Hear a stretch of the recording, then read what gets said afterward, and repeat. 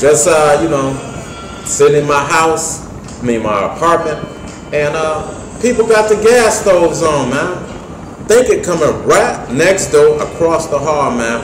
The lady is definitely a heroin addict, a drug user. Smell her, everything, man. You don't want these heroin addicts touching you. Bug might come off them and give you a serious disease or illness, but from a bite, from one of those, microorganisms on their body. But anyway, man, I was, came in, I was like, damn, the gas is on. My gas is not even on, man, because I got a broken stove. Had them disconnected.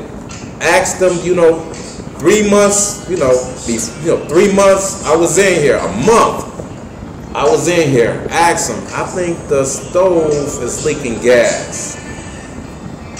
Can somebody come up here and look? Came up here and looked and said it wasn't. Gave, just look behind it, whatever. Didn't really look, man. I had to come back in 2 months. That's 3 months, man. Had to call the gas company to look at the stove because the pipe light wouldn't light, especially in the the oven won't light. Period. Won't light. Period. The eyes won't light. I mean, some of them are light. Some of them would light. The other eyes wouldn't light, and the pipe light wouldn't light at all. So you have to light the eye. For real. So just called the gas company, disconnected the stove, and opened all the windows. So gave me a document and had it, man, with my name on it. All of a sudden, Mr. Needs broke into my apartment and took the document because I was going to take it to the lawyer, let him look at it. So, the gas is on. I can feel it. The gas is definitely on.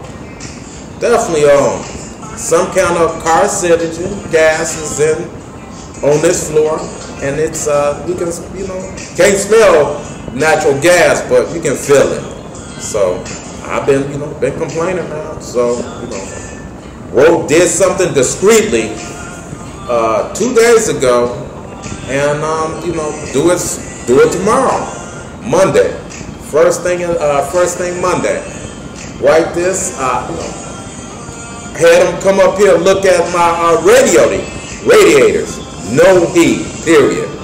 No heat. Did a text message. She said it was like 40 degrees, 42 degrees yesterday, 50 degrees when I told her, and it overnight dropped. Dropped below 40. The day I wrote the text message, I can't believe it, man. She said automatically come on. It's too it comes on automatically. Didn't come on. So I had him look at it. He said the living room, it's not working. It's definitely ain't working. The kitchen ain't working, and the bathroom ain't working. All three of them ain't working. So I'm gonna do something Monday, and let them know these people are definitely slum landlords and managers because they breaking into my apartment, stealing little things, and this ain't the first thing something missing. So like I said, low income. If you're looking for an apartment for less money, don't move in a neighborhood you think you can get by. You ain't. You definitely ain't going to get by because you're going to be paying more moving costs and a lot of trouble to to go get legal services. The gas. Legal services for these slum landlords and crackheads, heroin addicts, and prostitutes, and anything else, man. The gutter trash come in and out, man, for real. Did discreetly to the Detroit police, email to the 4th precinct did a lot of stuff with pictures, video to them. Oh, we don't have enough officers. So, you know, not doing their job or whatever, man. Almost being ran over. I'm just saying, in the park, you see those, a license plate. Got another picture with a license plate on it.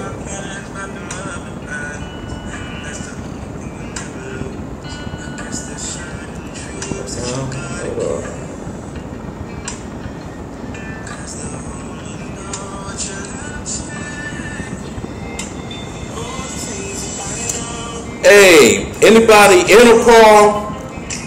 Hey, this lady almost ran me over at the intersection of West Vernon, man. I had to really push my brakes to stop from being hit, man. So this lady license plate, man.